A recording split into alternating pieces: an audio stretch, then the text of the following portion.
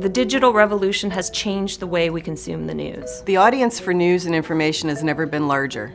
More people are getting their information wherever and whenever they want. Les Canadiens dévorent la nouvelle, surtout la nouvelle locale qu'ils consomment en ligne ou à la télévision.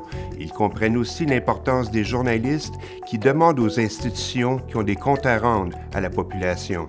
But most Canadians don't realize that the ad-driven model for good storytelling and quality journalism has been devastated. Google and Facebook have flooded the market with cheap advertising on a massive scale.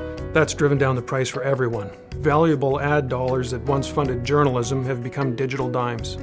The thing is, most Canadians have come to expect that news journalism is free, no matter what it costs to produce.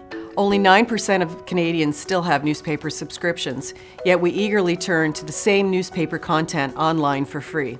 This makes it increasingly difficult to pay for all the news and information that people are consuming at record levels. Our Canadian content rules were set up to support Canadian TV, but they're from another era and they haven't kept up with the new reality. Unifor est pleinement conscient de ces problèmes et de leurs répercussions.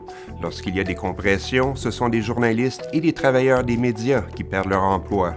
Unifor is pushing the federal government and the CRTC to find new ways to ensure a strong and stable media industry. We believe that local media outlets ought to have better access to existing TV funds that are designed to foster Canadian content.